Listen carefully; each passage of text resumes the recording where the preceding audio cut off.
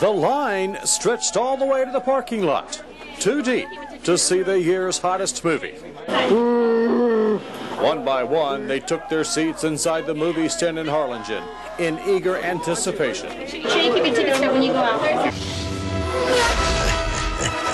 22 years ago, the world watched the Star Wars saga begin in a galaxy far, far away.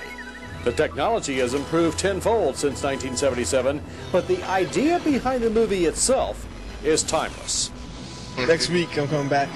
Definitely, yeah. I thought it was better than Return of the Jedi, personally, so did a good job. It was good, dude. It was really good. Everything, the characters, the explosions, everything. Will I ever see you again? What does your heart tell you? Are you sure about this? This prequel to Star Wars is set a generation earlier, when Darth Vader was still a cute blonde kid named Anakin Skywalker, who would grow up to be Luke's absentee father. Movie critics may have mixed responses, but moviegoers we spoke with said it was all worth the wait. The special effects were good. It was a good first act. There's still 2 more to go, though, to get the complete story. Like that long-eared alien dude, I mean, he always messed up, but he ended up helping his army and stuff. I thought it was pretty good.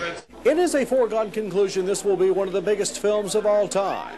The only question is whether the Force will be with them to overtake Titanic as the biggest moneymaker of all time.